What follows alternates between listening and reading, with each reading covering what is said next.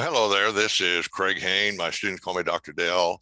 And this video is going to be about STEM math, the whole story. And it's aimed at anybody that thinks they might even be interested in STEM math. Either they might have a student or someone they know. And it's what I'm going to talk about is in this book I've just written called Golden Rule Math for STEM Math Students. Now, this book is about 60 some pages long. And there's a chapter in it that's on the whole story of STEM math, and that's what this video is about. Basically, I'm going to tell you that story. It's a rather long story. And if you know anyone, or if you're interested in STEM math and in STEM subjects of any kind, physics, engineering, science, whatever, and especially if you think math is a barrier, which it has been traditionally, and it no longer is, this is something you really need to know. Now, in order to do this, I'm going to share the screen with you and show you just exactly what this is about. First of all, if you go to goldenrulemath.com, goldenrulemath.com, there are several books you can get there that people will want to know if they're interested in math and at all. Now, one of these math books is for STEM students, and that's the one I'm talking about. And if you click on that, then that'll take you to another page, and you'll have this book for Golden Rule Math for STEM students, what you tell you about it. And there's a video where I explain what's in this book, why you would want to read this book, what you get out of it. And you can go buy it on Amazon. Click here, and that'll take you to Amazon, and you can buy it either paperback or Kindle. But the other thing you can do is you can download a free PDF copy. So if you click on that, that will take you then to a free PDF copy, and you can read the book just for free on PDF. Now, this book, Golden Rule Math for STEM students, is something that I think anybody that has a student that might even potentially be interested in science or engineering should read. And that's particularly true if you have a student that's afraid of math, because math is no longer a barrier. And that's what this book's all about. Now, this is a table of contents of the book, and it's 65 pages long. And it's a lot of different information about STEM and what you should do. Chapter 1 is STEM math in a nutshell, four pages long. And you can read this book pretty quickly. Now, spike pedagogy is extremely important in terms of how you teach math and how it can be taught today. And that's important to learn.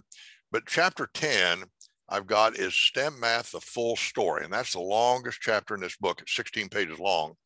And that's what this video is going to be about. So you can listen to this. You can read the chapter if you like to read things, but you might just want to listen to the video. So I'm going to go down now to page 35, which is where this, at least I'm going to try to, where this chapter is. And I'm going to basically, I'm not going to read it verbatim to you, but I'm basically going to tell you what's in this chapter. And I'll probably be telling you a few things beyond what's actually written in the chapter. So you can just sit back and listen to it. You don't really need to watch the video, because I'm just using this sort of as a, if you want to call it a script, and I'm going to blow it up a little bit so that it's easier for, if you do want to read and watch it. Now, this is for any parent or student or teacher, for that matter, that is interested in any kind of a science or engineering subject. They call that STEM, science, technology, engineering, and math, STEM, but science and engineering in particular. Now, I point out that this chapter can be challenging if you don't know much math, but I still think you can understand it. I've had some people tell me that don't know very much math that they still pretty much understood what I was telling them. I'm not going to teach you math now. I'm going to talk about math education and what you need to know if you have somebody that is interested in STEM, potentially even.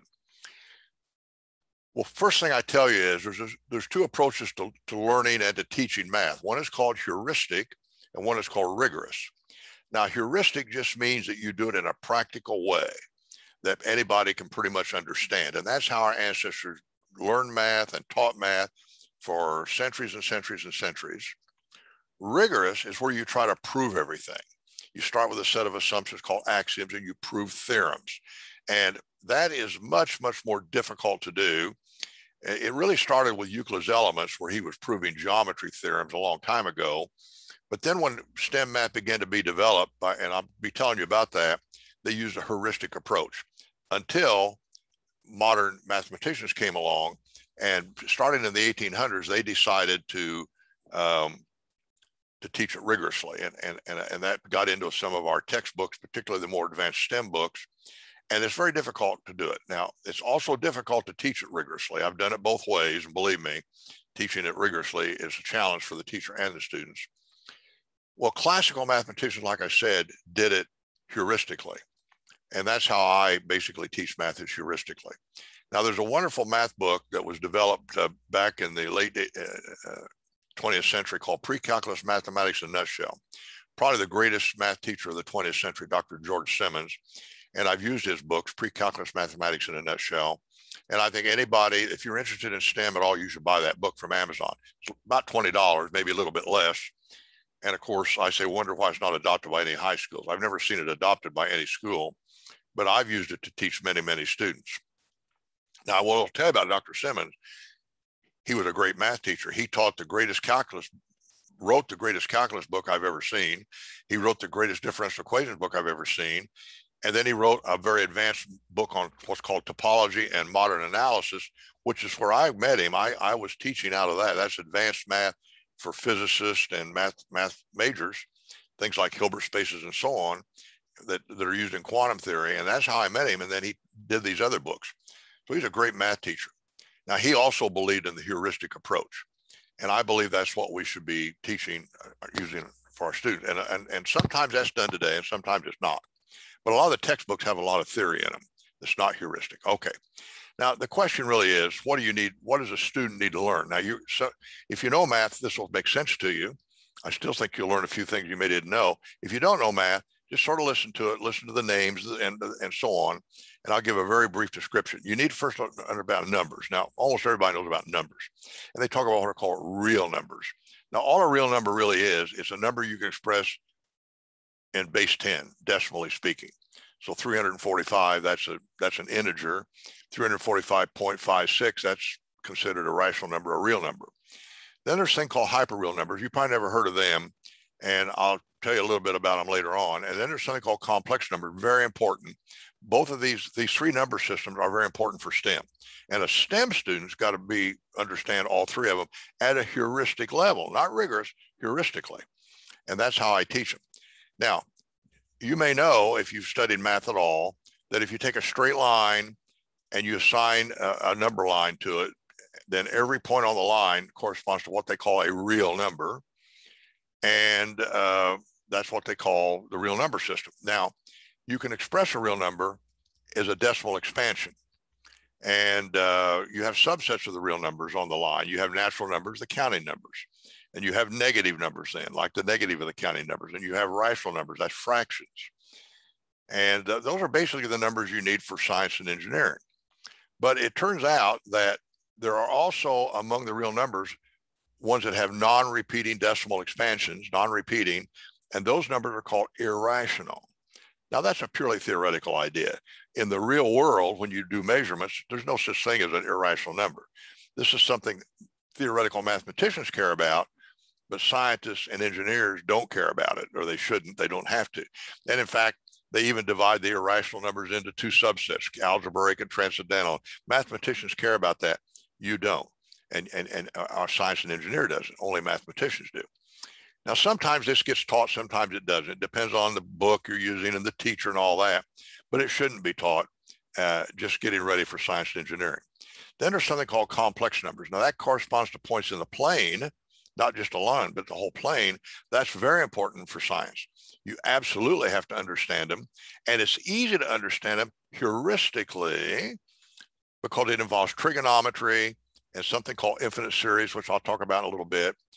And there's a special equation now for complex numbers called Euler's equation. And Richard Feynman said that it was the greatest equation in mathematics because complex numbers are critical in physics and in science. You can't do electrical engineering, you can't do physics, you can't do a lot of things in science without complex numbers. And they're easy to understand if it's taught properly, very easy to understand it. And indeed, as you're going to find out in other places where I talk about a 6-tier math program that's available today, they're taught in tier 4. And students find it very easy to understand when it's taught properly. Now there's something called hyperreal numbers. You probably never heard of that. And part of the hyperreal number called infinitesimals. Now, these are numbers that are non-zero, but they're smaller than any real number.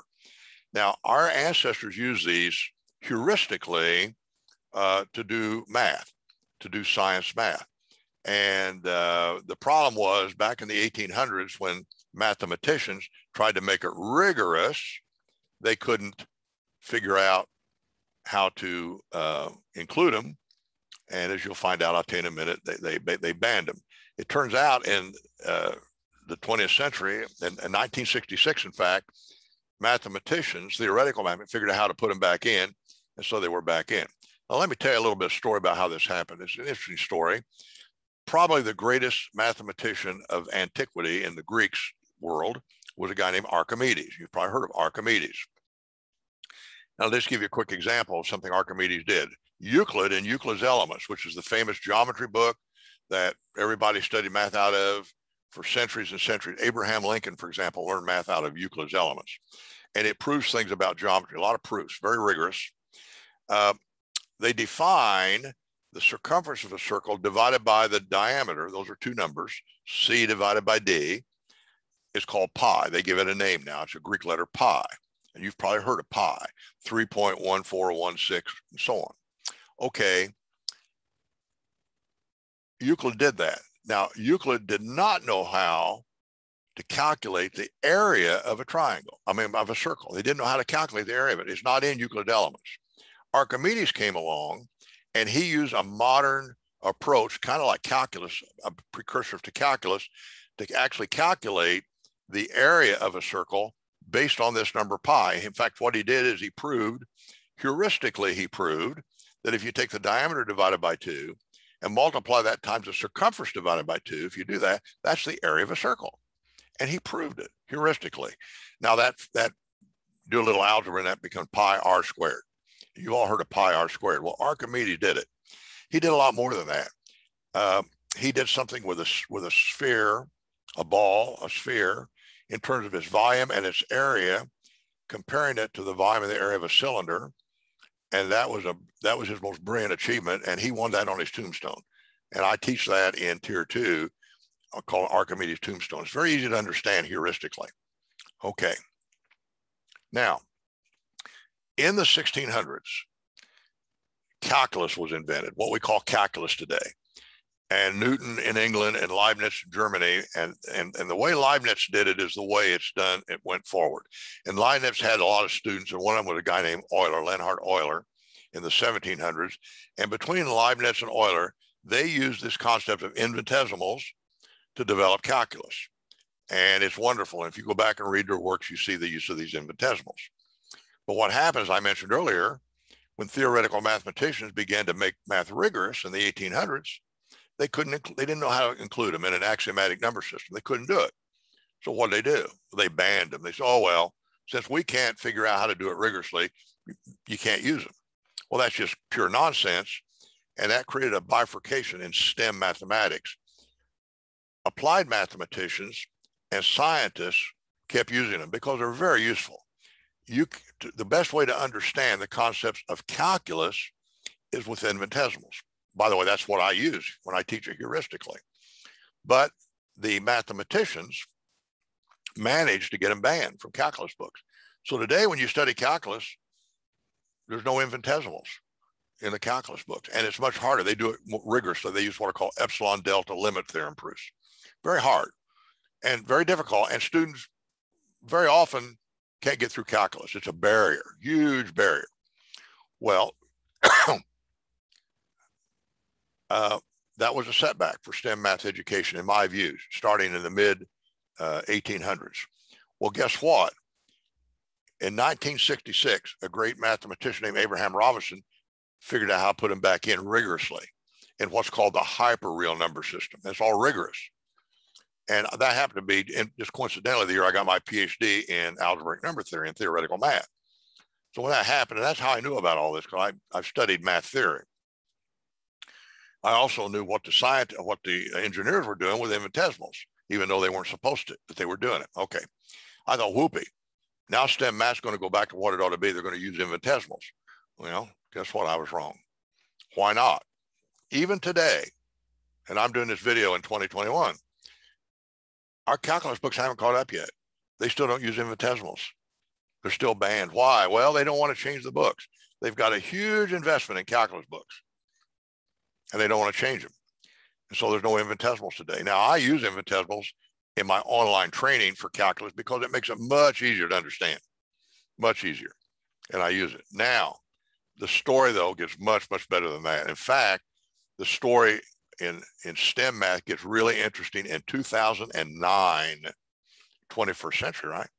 21st century. Okay. The plot thickens. The math education plot thickens. Okay, now in order to understand it, and we've got to talk about what are the ingredients in a good STEM math education program. Well, the student has to learn something called algebra. Those are tools you use. Geometry, that's extremely important, of course, because I'm trying to get my thing back up here. Geometry, analytical geometry, which combines calculus or algebra and geometry, trigonometry, that's angles and trigonometric functions, then calculus, and then differential equations. And all of that has got to be learned if you're going to study science and engineering. This is STEM math. You have to know these subjects, all these subjects you have to know, or you can't do science and engineering. Now, let me tell you what is involved in it. They have something called functions. Now, you may have heard of this if you study any math. You have polynomial functions, you have trigonometric functions, you have exponential functions, you have all their inverses, and you have their composites and all mixed together. So you put all those together and you get a lot of different functions. And those functions are used then as models for something you're studying in science or engineering. You also have something called infinite series. Now, these are like infinite polynomials, and there's a rigorous definition of them, and they're pretty easy to understand heuristically. Then you have, and this is really the big deal, you have math tools that our ancestors developed to analyze functions and to solve STEM math problems. Now, in the 1700s and 1800s, particularly in the 1700s, they developed a lot of wonderful manual tools. Think of it like carpentry. They developed manual tools for carpentry that let you do all sorts of things with carpentry, but they were manual tools. They're hard to learn, they're hard to use, and they're limited in what they can do, but they developed them. Wonderful. One of the things you want to do, for example, is you want to graph a function, get a picture of it. A graph is a visual picture of a function. That way you can understand it better. Well, if you do it manually, it's very time consuming and very laborious and very difficult. Calculus then is a tool. There's two tools in calculus. There's one called differential, one called integral, that you use to study functions. If I give you a function and I ask you to study its behavior, to graph it, you use calculus. That's the tool you use. And there's a lot of manual tools in calculus to do that. And they were developed by Leibniz and Euler and others. Then you have what are called differential equations. Now, you may have heard of algebraic equations where the solution is a number. Well, a differential equation is a model where the solution is a function. Then you take that function and use calculus to study it. This is the workhorse of STEM, differential equations. You cannot understand science and engineering if you don't know differential equations. You must know that. So you got to know the number systems. You got to know what functions are. You got to know the tools, and you got to know calculus and differential equations. Now, when that was all done manually, historically, it was very, very difficult. And if you don't know math, you're just hearing a bunch of words. You don't really know what they mean, but you kind of get a concept of it, right? You got algebra, you got a vague idea, you got geometry, you got trigonometry, you got calculus, you got differential equations, you study functions. You got an intuitive idea. I've had parents that people have looked at the don't know math. I kind of get the idea of what it's about. Well, here's the problem today. If you're going to study science and engineering, you got to learn all these things if you're a student. And the problem is, I mean, the facts of the matter are, math is the foundation of all STEM subjects. You cannot study science and engineering if you don't know math, because it's the language. It's like God's universal language. I like to think of math as God's universal language. You got English and Spanish and Chinese and all that, natural languages. Everybody, math is math. 2 + 2 = 4.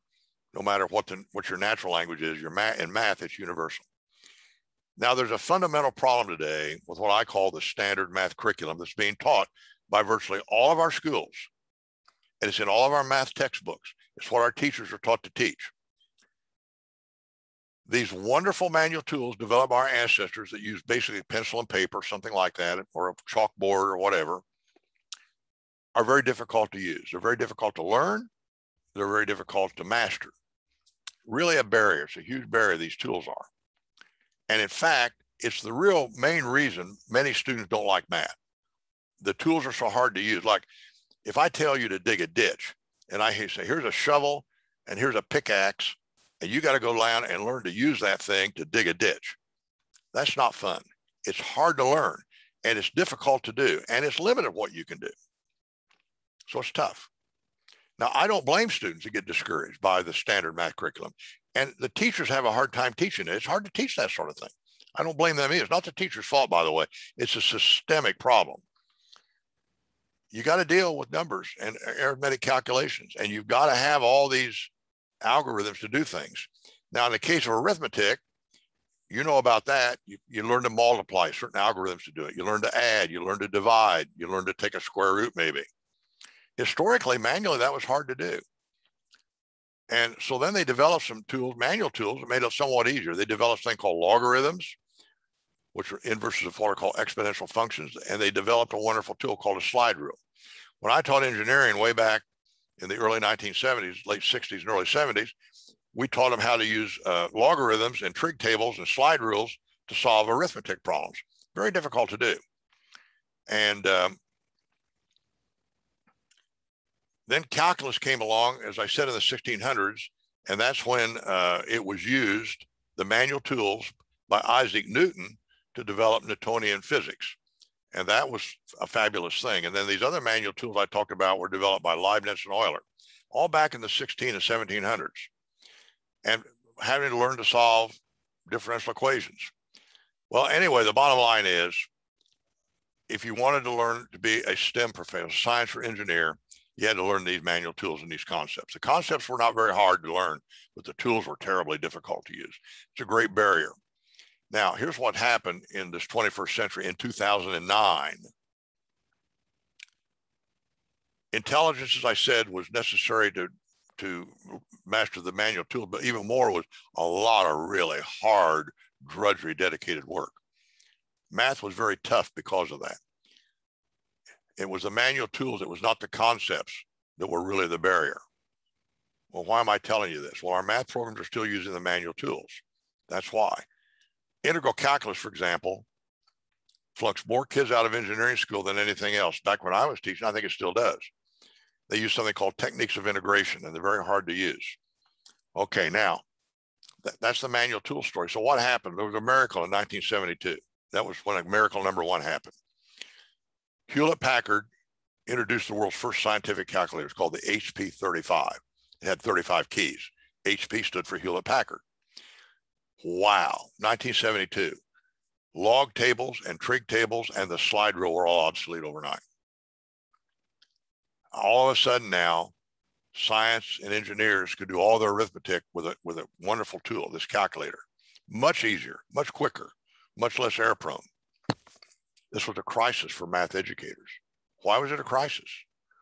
Well, many of their books and courses were obsolete. They taught slide rules. They taught log tables and trig tables. That was hard to learn, by the way. Those manual tools were difficult. The calculator was 100 times easier. A lot of teachers I knew back then, professors in particular, got angry over it. They got depressed. Why? Well, that's how they made their living, teaching these manual tools. And all of a sudden, they're gone. They're obsolete. Very difficult. Now, for the professors in engineering schools, this did not affect calculus and differential equations. As I mentioned earlier, these are the workhorses of STEM.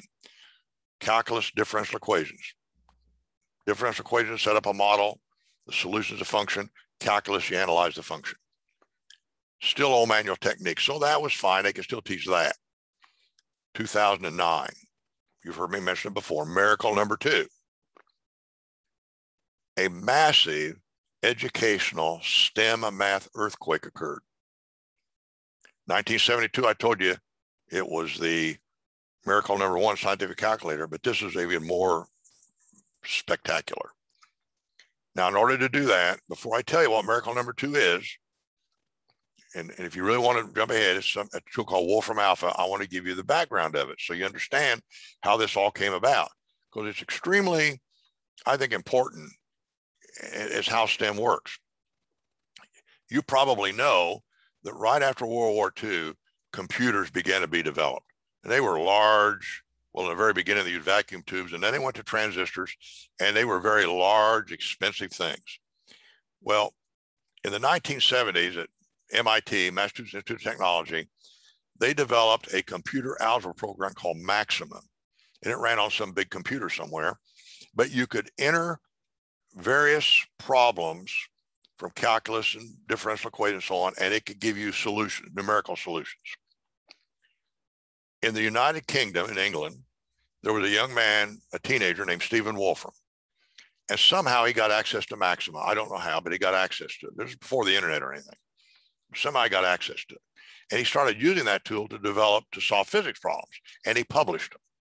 And as a teenager, he became pretty famous because he was publishing physics problems where to do the problems manually would have been impossible. He was using this tool Maxima, and he could do the problems. So he had this tool that let him do things that otherwise you couldn't do.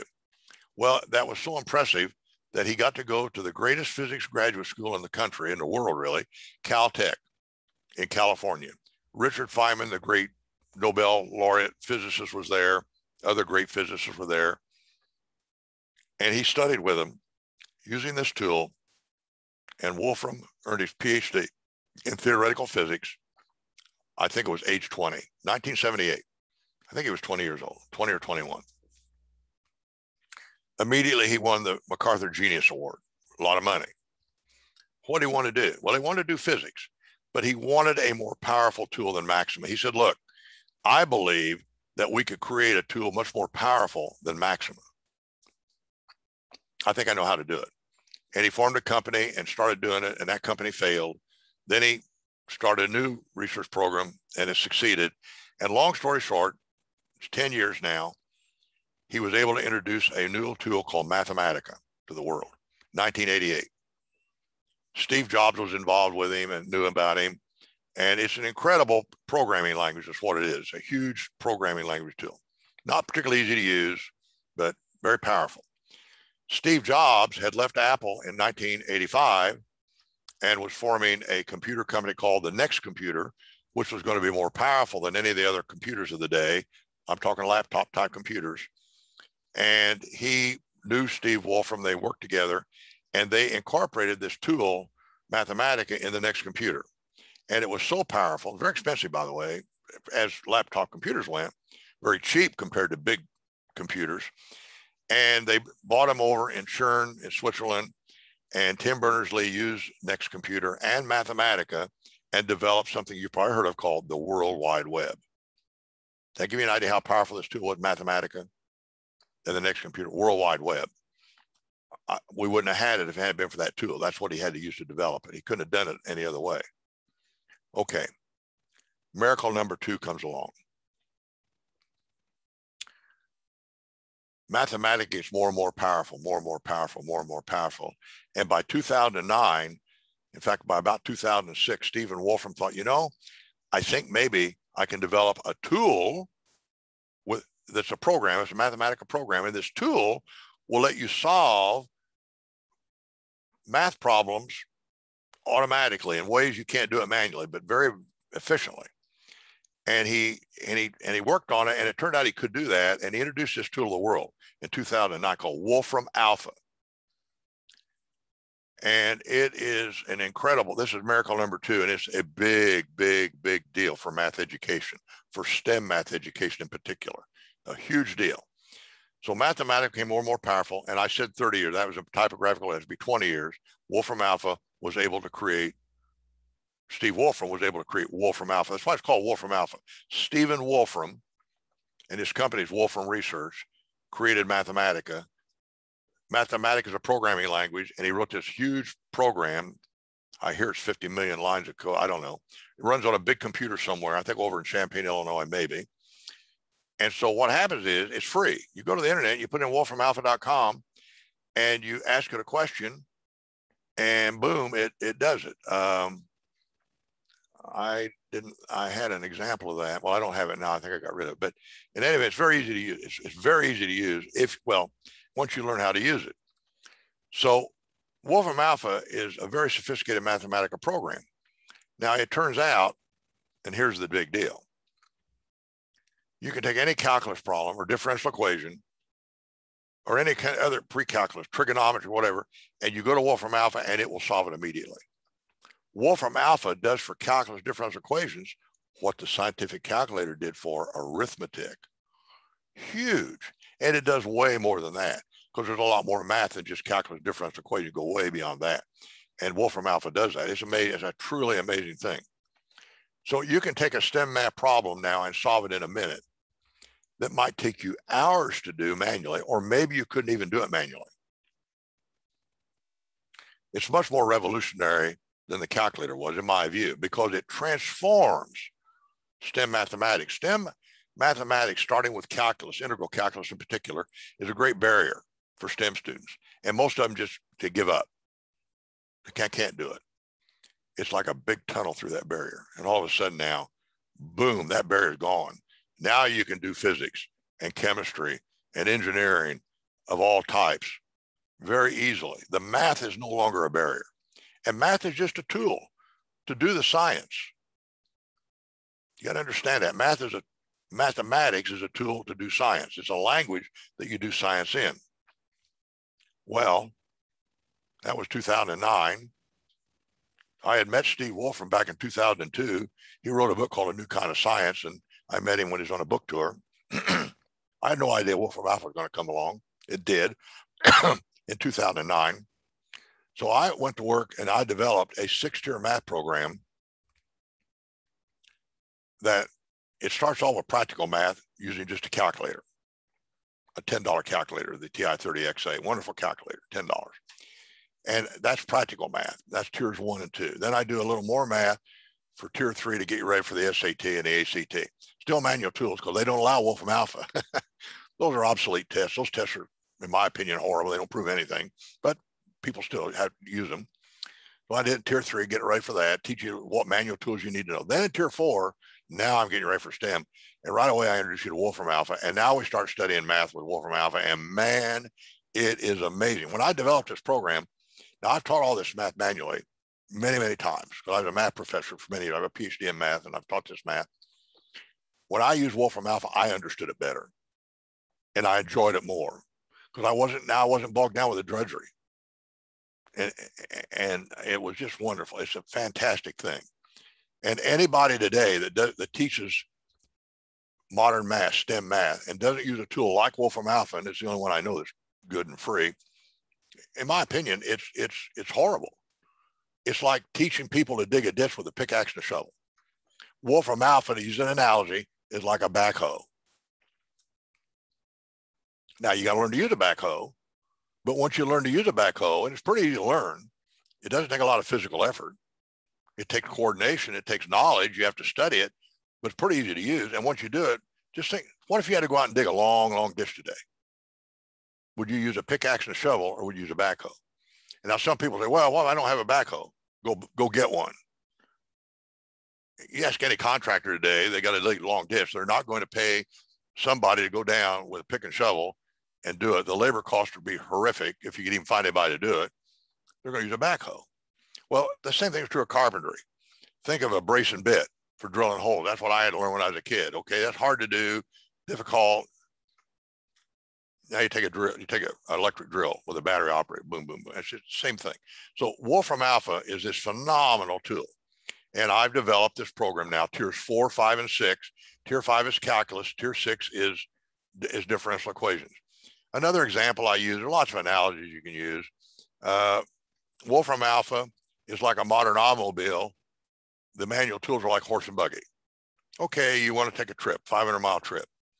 You can have a horse and buggy. You can have an automobile. Which way are you going to go? Now, granted, you got to learn to drive the automobile. If you never drove an automobile, if all you've ever done is horse and buggies, chances are you're going to have to learn to drive the automobile. That's something different, right? And all that knowledge you had for horse and buggy ain't going to do you any good.